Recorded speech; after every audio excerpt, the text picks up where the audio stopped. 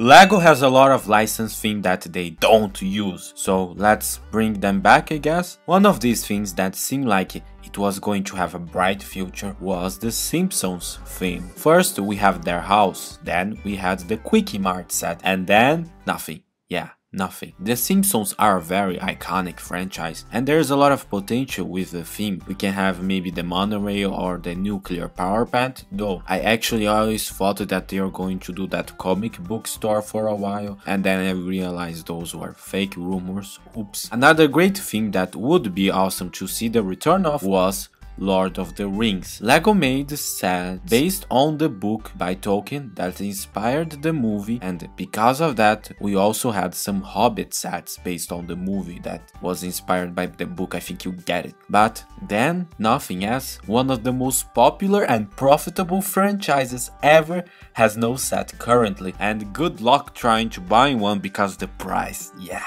Don't worry, I don't have any of these sets, so if you don't have the sets, you are with me, you know. Amazon is making a new series and apparently it costed a lot of money, like a lot.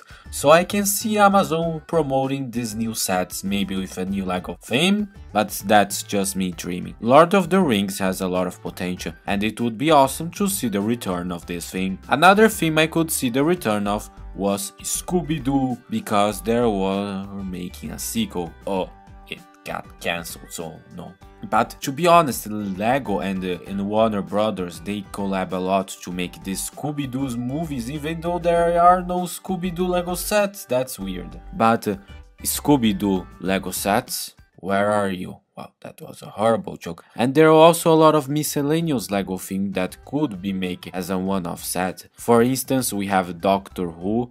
There is already announced a new Doctor, so it would be great to see a set. Maybe we can have that elevator and those robots. You can see I don't watch Doctor Who. Now would be a great time for you guys to click that subscribe button right now, okay? Thanks. Now, we'll go over a bunch of intellectual properties that were under the LEGO Dimensions brand. For those who don't know, LEGO Dimensions was a toy-to-life game, meaning that instead of buying the characters in the game, you bought them physically and then you had to scan them via this gadget here to the TV, which made them characters in the game. The idea was started with other games you might recognize, such as Disney Infinity. This concept was such a good idea that it obviously makes sense for LEGO to do one, and so LEGO Dimensions was born. And the theme was not only limited to original LEGO characters,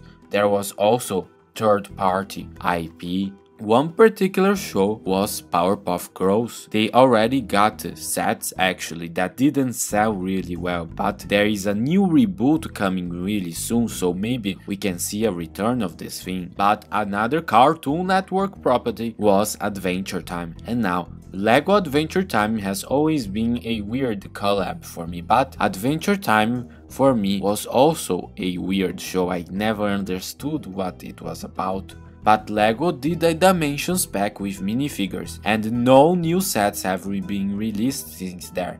No more minifigures. The problem with this one is that the show is quite old now and it's not as relevant as other shows that are airing right now. Did you know LEGO made a Mission Impossible set? No, not King Possible, Mission Impossible. Back in the day, there was this set with a Tom Cruise minifigure, but nowadays we see nothing from that, and it would be really cool to have a set with a Tom Cruise minifigure based on maybe the next movie, the 20th Mission Impossible movie. Now it's becoming Fast and Furious.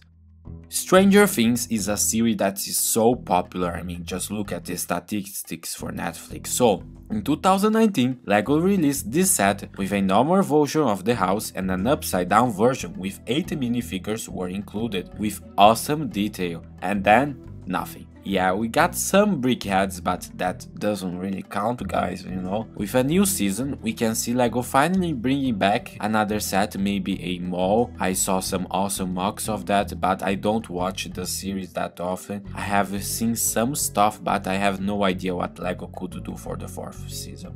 But I think the thing with the most potential and that we haven't got many sets is Disney. Yes, Disney. Lego has made some sets with a bunch of princesses and the 4+ stuff for Mickey Mouse. We don't get much from the Disney Vault, like we don't get many Disney classic movies like The Rescuers, The Lion King, The Great Mouse Detective, Aristocats, and The Sword in the Stone. We only get stuff when idea sets are approved. For instance, there is no White One.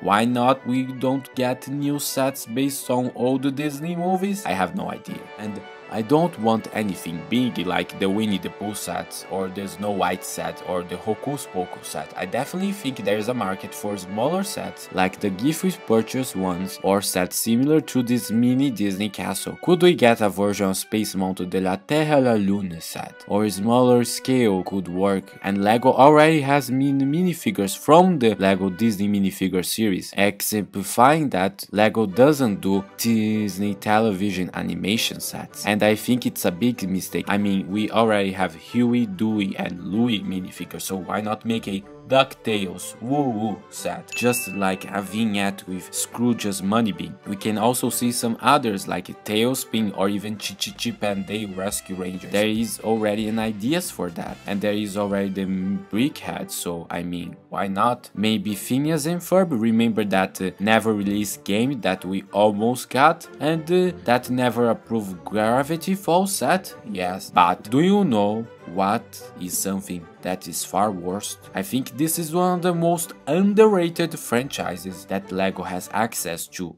Pixar. Pixar is one of the most famous animation studios out there with billion-dollar franchises. But compared to Star Wars, like they don't get many sets. Yes, we have Lightyear, Toy Story and The Incredibles, but outside that, we don't have many sets. But most Lego Pixar sets have been related to the Toy Story brand, as you can see. And even Toy Story was that thing for a while, but it came back to the release of the 4th movie, and then it's dead again. But what about Monsters Week, Ratatouille, Inside Out, Bugs Life, and many others? As a recent example, there was this Lego Ideas Ratatouille set that was rejected. He is trying to make a new version of the project out there, and I hope he gets approved this version, so go support it, I guess. But my ideas for a Lego Pixar line would be to have a small vignette set that can be modular and connect together. So I decided to use this 3D software that's free and available online